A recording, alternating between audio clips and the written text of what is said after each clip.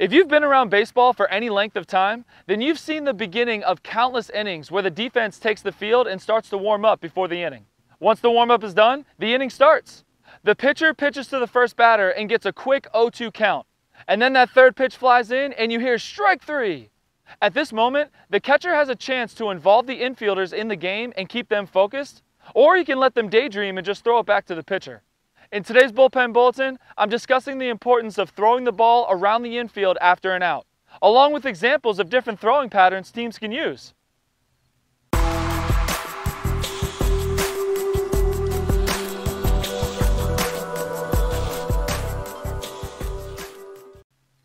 Hey team, Coach Hart here with Building Better Baseball, the best place for baseball education.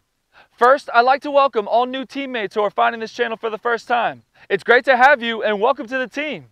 If you're a youth player or a coach and you'd like to improve your game and learn more about baseball, make sure you tune in every week for the weekly Bullpen Bulletin. Be sure to hit that subscribe button and the bell icon so you don't miss a video. And be sure to stick around to the end of the video because I'm going to give you my free guides that all players and coaches must have. But for now, we're going to get started and make sure your team throws it around the infield after every out. The first thing we'll talk about today is why do we throw it around the infield? If there's something that all baseball players and coaches can say for certain, it's the fact that the sport of baseball has a stigma, or something that it's known for that it's not really a positive thing. And that stigma is that baseball is slow and boring. I've heard this ever since I started playing when I was a youth player. My friends who didn't play baseball said, "Oh, baseball is so boring," when I told them that I played. As an adult and as a coach, I've seen countless young players playing in the dirt during the game or getting distracted by something that's happening off of the field. The hardest part of this stigma to accept is the fact that it's partly true, especially for young players. Youth players want to be active and use their bodies to make plays as much as they can. And when the other team just isn't hitting the ball, it's very possible for a player to do a lot of standing around out in the field. Lucky for us, there's a way to keep the defense alive and in the game, even when the pitcher is striking everybody out. And that's throwing it around the infield after an out. The main reason you and your team should throw it around the infield after an out is just to keep everyone engaged in the game. The goal of throwing it around is to have everyone touch the ball on every play, even if it's a strikeout. But just to be clear, the only time you want to throw it around is when there's no one on base. If there's any base runners, you'll just get the ball back to the pitcher after the out. When teams throw it around, they're involving all the infielders and keeping everyone active on every play, which eliminates any extra time to get distracted or play in the dirt. Another reason to throw it around is to give the pitcher a second to breathe. If you've ever seen a major league pitcher strike someone out, usually they'll take a little route around to the back of the mound before the next pitch. That's important for a pitcher to take that 4 or 5 seconds to regroup and reset before the next batter. Throwing it around the infield after an out allows the pitcher this time to reset. The second thing we'll talk about today is to practice first. Before we get to the examples of how to throw it around the infield, I'd like to give you one piece of advice. Please, please, please make sure you practice with your team before you try it in a game. Throwing it around the infield has the potential to do two things for your team. One, it can really make your team look sharp and put together on the field when you fire that ball to each other with sharp, accurate throws. But two, it also has the potential to make your team look super sloppy and disconnected if there are any bad throws. There's usually about 5 to 10 seconds in between each play in baseball, and you want to spend that time having every player in the infield touch the ball on its way back to the pitcher. You don't want to spend that time making the game wait while you go chase the ball that was just overthrown into the outfield. If you practice with your team before you do it in a game, you'll make sure your team looks sharp and ready to win. The third thing we'll discuss today is exactly how to throw it around the infield. There are a total of 6 different ways that I've seen teams throw it around the infield in my 25+ years of baseball experience. 4 of the ways are coming after a strikeout, and 2 of the ways are coming after an out at first base.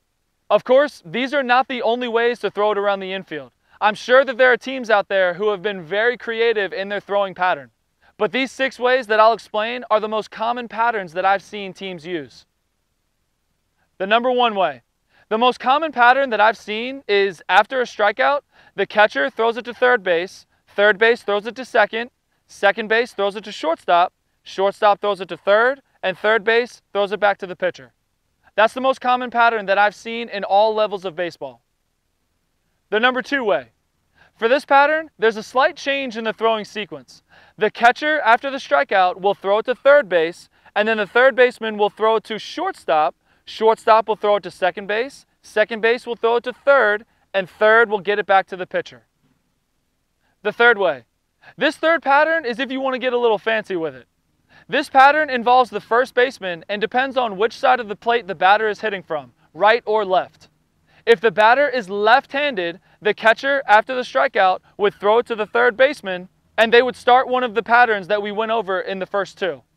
But if the batter is right-handed, the catcher would then, after the strikeout, throw it to first base would throw it to shortstop would throw it to second would throw it to third, and then third would throw it back to the pitcher.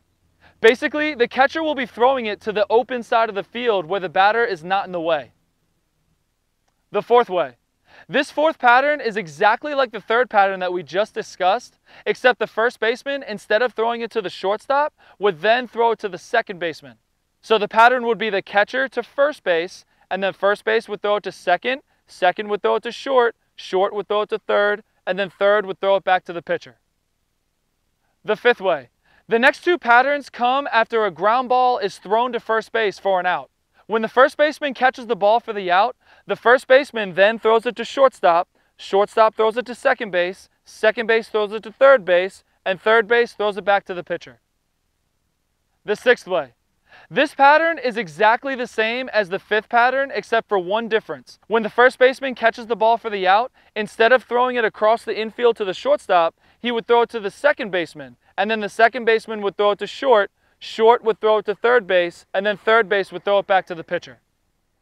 One last thing I'd like to talk about is how to move when throwing it around the infield.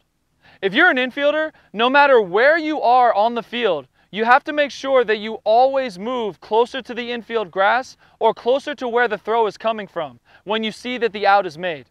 So as soon as the catcher catches that third strike, you know that ball is coming around the infield.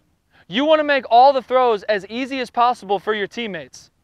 As soon as the catcher catches the ball, all the infielders should be converging in closer to the pitcher's mound all at the same time. Doing this allows for easier throws that look sharper and cuts down on the possibilities of any bad throws. So if you're out in the infield, as soon as you see that catcher catch that third strike, all the infielders should be moving in just like this. Just like this with their target up, easy target to hit. And if all the infielders do that, that makes all the throws much easier and cuts down on all the possibilities of a bad throw. If you're a player or a coach watching this, let me know, does your team throw it around the infield after every out? And if so, what kind of pattern or sequence do you use? I'd love to hear from you. Before we go, I'd like to point you down to the description area where you'll find your free guide that I'd love to give you. There's a free baseball equipment guide that explains every piece of equipment we use in baseball and tells you exactly how to find your perfect fit for a glove, a bat, and everything else. There's also a free 2-hour practice plan for coaches who'd like some help with making the most of the limited time that they have on the field. I'm here to help you be the best you can be on the field. Be sure to grab your free guide down below. Thanks for hanging out with me today. I hope this video helped you understand how important it is to keep everyone on the field engaged and focused, and how throwing it around the infield can help your team look sharp and put together during the game. I'll see you next week for another edition of the Bullpen Bulletin.